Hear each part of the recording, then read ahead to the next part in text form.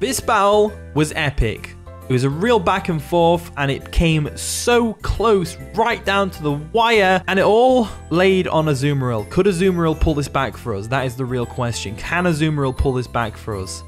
Let's find out. How's it going, guys? Welcome back to another Pokemon Scarlet and Violet Wi-Fi battle. Today we have a battle versus Dom. He's a randomer, and we're playing in the OU tier. Go ahead and join the Discord server. It's the best place to go for Pokemon Scarlet and Violet Wi-Fi battles right now. There is a link in the description down below. Please like and subscribe for more videos like this one. And with that being said, let's jump into the team preview. Okay, Dom has brought some fire. He's got the Armarouge, King Gambit, Roaring Moon, the Garganacci, Pawmot, which is always nice to see, and the Hisuian Zoroark. So we've got to watch out for the Hisuian Zoroark, of course.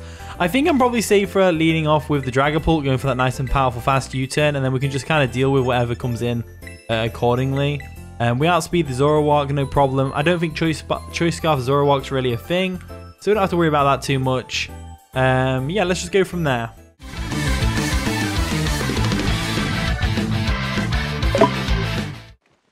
And the battle begins, so Dom over there is going to lead off with whatever that is, which is going to be the Garganacci, nice and shiny.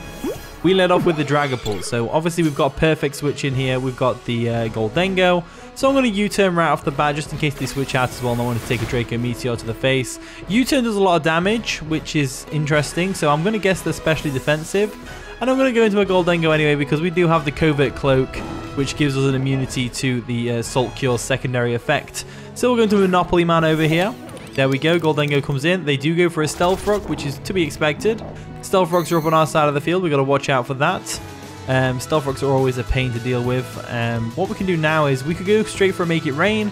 They don't really have a good switch into Make It Rain other than the King Gambit. So I would assume they will go into King Gambit right now, or they'll Terastallize, one of the two. So let's go for the Make It Rain and see what happens. Make It Rain comes through. They actually stay in, and they just die. So we got rid of the Garganacl pretty easily there. Pretty awesome. So Garganacci goes down. Garganacci goes down. Now we are easily revenge killed by something else though, like the Roaring Moon or the King Gambit. In comes whatever that is. I don't know the names of these Pokemon. Armarouge comes in. Nice and shiny as well. Gotta love it. With the blue eyes. We do have a good switch. We have Azumarill. Azumarill's definitely a good switch. They could have Energy Ball, of course. We also have the Umbreon as well if we really want to. I'm thinking about which one's the safer bet. Probably the Azumarill. I think they do go for a Armor Cannon right now to try and get the damage off on something. So we'll go into Azumarill real quick. There we go. Go into Wortah. Wortah. They could also be the Zoroark, but you know, we'll find out shortly. Armor Cannon comes through. Definitely not a Zoroark, as that's going to blow my Azumarill away. Not really. Now this thing is susceptible to our attacks. We can definitely attack you with a Liquidation. I'm looking at their team and I'm thinking not a lot wants to switch into a Liquidation here. Maybe the Roaring Moon, but I don't know what they're going to do here. So let's go for the Liquidation. They do withdraw the Armarouge. What are they going to go into? That is the real question. What are they going to go into? The Hiccup, which is the Paldea champion. It's going to be the Roaring Moon. Fair enough. That's a good switch. Let's see how well it takes a Liquidation, though, because it doesn't have the best defense in the world. Protosynthesis is going to boost its attack, which is scary. We go for the Liquidation, of course. Does a decent chunk of damage, to be fair. No defense drop, though, which is unfortunate, but what can you do about that? Now our best switch is probably going to be the Donphan, so I'm going to go straight into the Donphan. We know this thing's not the Zoroark because it's popped a booster energy, of course, so that's good to know. We're going to the Donphan, though, and hopefully we can eat a hit from this thing, no problem. So we'll see what it's going to do. So they're going to Terastallize right off the bat. What are they going to be? Are they going to be... Going to be flying? Fairy. Fairy's a fair one. So the Tera Fairy variant of the Roaring Moon, which is fair enough. Are they going to go for a Dragonlance? They go for an Iron Head, trying to get that super... Well, not super effective, but they're trying to get that damage off. Doesn't work out nicely for them as they get some nice and powerful... whatchamacallit? I feel like they're going to go into the Zoroark to block the Rapid Spin, so I'm going to go for an EQ right now. I don't think they stay in here. If they do stay in, there's something wrong with them. They do withdraw. Are they going to go into the Zoroark to block the Rapid Spin? That's the real question. That's the only thing that can switch in. Everything else takes super effective damage. Armarouge comes in. Nice and shiny. We go for an EQ. See how much damage it does. Super effective damage as well, which is good to know. And they are weak armor, which is bad. Pretty terrifying, to be honest with you. Pretty terrifying. So, terrifying stuff right there. And it turns out their weakness policy as well, which is just ridiculous. Just ridiculous. That's just ridiculous right now. So, I don't want to lose Donphan because it's good for the Roaring Moon and the King Gambit and the Pawmot. Kind of want to just like... They're probably going to go for an Armor Cannon here, or they go for an Energy Ball, one of the two. I think our best bet is Azumarill, so I'm going to go into Azumarill. I think they go for an Armor Cannon. Stab is just better in general. Energy Ball obviously is more exploitable for my team. I could go into Goldengo or something like that. Let's see what they do here. Let's see if they go for the Energy Ball or not. They go for the Armor Cannon. We should be able to sponge this hit, no problem. We do sponge it like an absolute champ, which is great. So Azumarill's coming through for us right now. We definitely go for an Aqua Jet here, just to try and pick this thing off. There we go. Aqua Jet comes through, takes out the Armourouge, which is nice and powerful. There we go. So Armourouge was a threat, but not anymore, which is great. In comes Ishin, which is going to be the King Gambit. So King Gambit comes in. We are afraid of the King Gambit. I feel like I can use Aqua Jet for later on down the line, so I'm going to go ahead and go into Donphan real quick. I feel like Donphan's a good one. They could be the Zoroark for all we know. We haven't seen Supreme Overlord activate, so could very well be the Zoroark. If it is the Zoroark and we lose the Donphan, so be it. What can we do about that? We've already lost it. So they go for a Bitter Malice. That's definitely the Zoroark. We do eat it up like an absolute champ though, which is great, and that does lower our attack unfortunately. So Stealth Rocks are up for good unfortunately. No, they're not really. We can just go into our Umbreon real quick. That's exactly what I'm going to do. I'm going to go straight into Umbreon now that we know it's the Zoroark, and it's probably not locked in because that wasn't enough damage. So it's probably not Choice Specs. It's probably like Focus Sash or something along those lines. So let's see what they do here. Let's see what they do. So they're going to go for a Nasty Plot. Nasty Plot is terrifying. I just hope they're not Focus Blast. If they're Focus Blast, we're kind of boned. We are kind of boned. Well, not really boned, but like... Well, yeah, we are. We are kind of boned. So I'm going to go for a Yawn right now. They go for a Flamethrower, which is good to know the Flamethrower and not Focus Blast. We go for a Yawn. Putting them to sleep the next turn is going to be really useful for stopping the Nasty Plot spread. And the next turn, what I'm going to do is I'm going to go for a Wish, just to see if we can Wish Pass onto our Donphan. So let's go ahead and go for a Wish real quick. They do withdraw. They don't want to get it put to sleep, which is fair enough. It's probably Focus Sash variant, and they go into Pawmot. So Pawmot comes in. Pawmot comes in, and now we're probably going to see some Revival Blessing right now. Probably going to see some Revival Blessing. Which is fair. Revival Blessing works out for them nicely. But what I'm going to do is, assuming they're going to go for a Revival Blessing, I'm going to get Donphan back in action. Get Donphan some health back. Donphan needs the health, and we can just go for a Rapid Spin if we want to. But I'm leaning more towards Earthquake, because Earthquake hits everything on their team for really good damage. Donphan once again putting in the work. Watch it go down right now. Close combat. Yep, we lose Donphan. Donphan putting in the work. Faints. It is what it is though. And we did lose Donphan. That was probably our only opportunity of getting that Wish over to it, but it's whatever. As we do break potential Focus Sash with a Rocky Helmet, so Donphan's efforts were not necessarily in vain. Now we go into... Oh, what do we go into here? Probably Dragapult, right? I think Dragapult's the best bet, so we'll go Dragapult real quick. There we go, Dragapult comes in. Luckily, Azumarill has enough health to live a Stealth Rock, so we can definitely get an Aqua Jet off later on down the line on something along the lines of the Zoroark. So next, we're going to have to choose. Do we go for a Shadow Ball or we go for a Draco Meteor? Or do we go for a U-turn? I think Draco Meteor is probably better. I can see them bringing Zoroark in here to try and absorb a Shadow Ball, because Draco Meteor, they either go into Roaring Moon or the Zoroark, one of the two, to counter one of our stabs. So I guess we're going to have to make a choice. We could go for Flamethrower, to be fair. That would hit both, but what if they stay in? Let's go for the Draco. They do withdraw. What are they going to withdraw into? The Zoroark or King Gambit could come in, actually. Ishin comes in, that's the King Gambit. Let's see if it is the King Gambit or not. Supreme Overlord, there it is. So we do, unfortunately, miss the Draco Meteor, which would have been nice damage on the King Gambit as well. What can we do? What can you do here, though? What can you really do? What can you do here? What can you really do here? So, thoughts that go into my head are the nice and powerful Slither Wing. I feel like we could use that. Feel like we could use that for sure. Let's go into Slitherwing. I think Slitherwing switches in nicely here. If they go for a Sucker Punch, it's going to fail. If they go for a Cow-Toe Cleave, or Cow-Toe Cleave? Cow-Toe Cleave? I don't know how you pronounce it. We should be able to eat it up because Slitherwing has some nice natural bulk. So let's see what they go for. Cow-Toe Cleave comes through. Does a lot of damage, to be fair. That's a lot of damage. Life Orb, Supreme Overlord boosted and everything. Oof. Oof. So, what do we do here?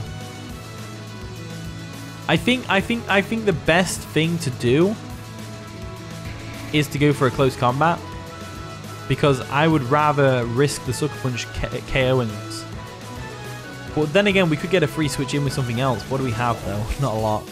We don't have a lot. I guess we go for a close combat, or we go for a first impression. First impression would hurt. I think we go for a close combat. Yeah, we go for a close combat. There we go. That worked out nicely for us. So I think they probably thought we were going to over-predict there. And I nearly did. I nearly did, to be fair. I very nearly did. So King Gambit goes down, which is a big threat out of the way, which is great. Let's see what they go into to answer my Slitherwing now. Pawmot comes in. I don't know whether Pawmot is the best switch here. I feel like we can use First Impression for later. So what I'm going to do is expecting either a double shock, a Thunder Punch, or a close combat potentially, because close combat would still take us out. Thinking about what to do. I want to save the Aqua Jet on Wortah. I don't really need Umbreon for much. I think we sack Umbreon here. So we'll sack Umbreon real quick. And then we'll go into probably Dragapult, go for a Draco Meteor or a Shadow Ball, one of the two. Let's see how this works out for us. So they go for a Revival Blessing. Oh, no, I could have gone for another close combat. Could have easily gone for another close combat there. So that's going to pop the Leper Berry probably. Ishin. Oh, no, they revived the King Gambit. That's not good. But they don't have a Leper Berry, so they've only got one Revival Blessing, which is great to know. Absolutely great to know. So what I'm going to do now is I'm going to go for that. I'm going to go for the Yawn, just in case we live. Dig! Dig! Dig! Dig! They've got Dig. Why have they got Dig? What is going on here? This was looking like a really cool game, and then they whip out the Dig. Why? You've got a close combat. Just slam me in the face with a close combat. We are Terra Ghost, so I guess I could have Terra Ghosted there, but there's no point because we're just going to... this is meant to be a sack. This is meant to be a sack right now. We go for a Yawn real quick. I need to remove that from my list. I always forget about the Revival Blessing. I've got to remove that from there. There we go. We'll put it over there. I've got a little screenshot of the team at the side of me, and I just like I mark them off when I get the KO. So it's whatever. Anyway, let's go for a Dark Pulse for some chip damage. If we can finish this thing off with a Flamethrower, that would be ideal.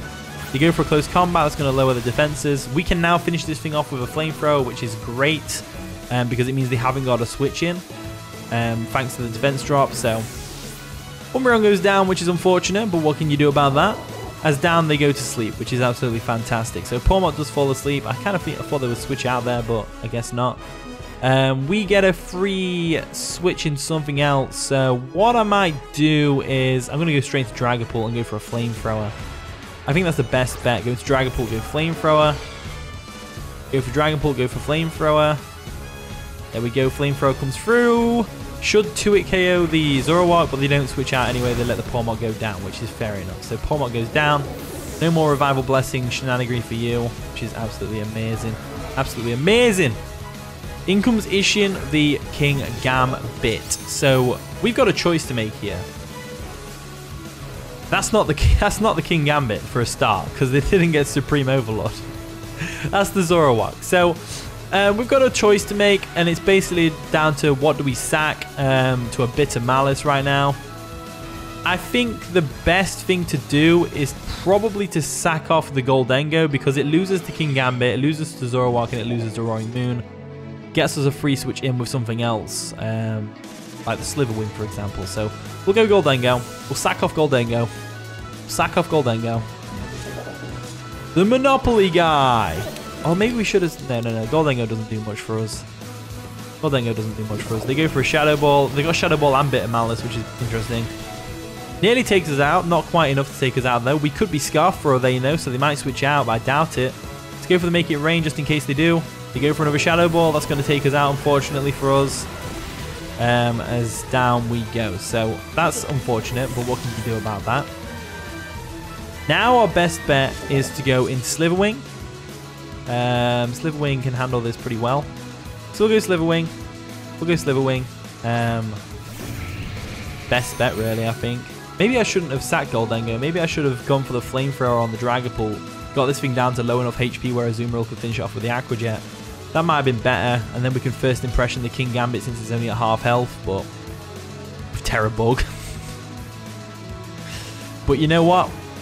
It is what it is. Let's first impression this thing instead. We'll Terra Bug and we'll first impression. That's all I can think to do. All I can think to do is the Terra Bug first impression. So we'll go ahead and do that. There we go. First impression. Come through. Come through. Please take out the Zoroark. Please don't be Focus Sash. That's what we want. We don't want it to be Focus Sash. So first impression comes through. It should KO. It doesn't KO because of the Focus Sash, unfortunately. Doesn't KO because of the Focus Sash. I should have broken this Focus Sash. Should have broke it. But we reveal it as a Zoroark, which is, you know, as we knew. As they go for a Bitter Malice, that's going to be able to take us out, no problem. Down Slitherwing goes. So I think I made a mistake in this game. I think I should have gone for the Flamethrower with the Dragapult, let the Dragapult go down, finish this thing off with a Slitherwing, with an Aqua Jet from the Azumarill, and then save the Slitherwing to Terra Bug first impression the King Gambit, and then we could have switched in Goldengo to sack off to the Roaring Moon and then come back in with the Slitherwing and hoped that first impression would have KO'd, but unfortunately that's not how that's worked out for us. So we're going to go into our Dragapult real quick. There we go. Dragapult comes in. The reason I'm going into Dragapult here is because I kind of want to save the Aqua Jet on my Azumarill for the King Gambit and the Roaring Moon. So we'll go for a nice and powerful Flamethrower right now just to get the KO on this thing. There we go. Flamethrower comes through. And I think it's going to be close, but I think we may have lost this game. I don't like to tell myself that I've lost before I've lost. But in comes Roaring Moon. All right, Roaring Moon's a fine one here. We could definitely get the KO on the Roaring Moon here. Let's go for it. Flamethrower comes through. Nearly gets the KO, which is unfortunate as they go for a Dragon Claw, and that's going to take out Dragapult. So this is becoming closer and closer. So we've got 3 minutes left of the battle. 3 minutes left of the battle. Let's go for the Azumarill switch, and hopefully we can live one Stealth Rocks. We can live one Stealth Rocks, yeah, no problem. We can live one Stealth Rocks, no problem. So let's go for the Aqua Jet. It's real quick. There we go. Aqua Jet comes through. Azumarill, will you pull it back for us? Can Azumarill pull this back for us? That's the real question. Can it pull it back?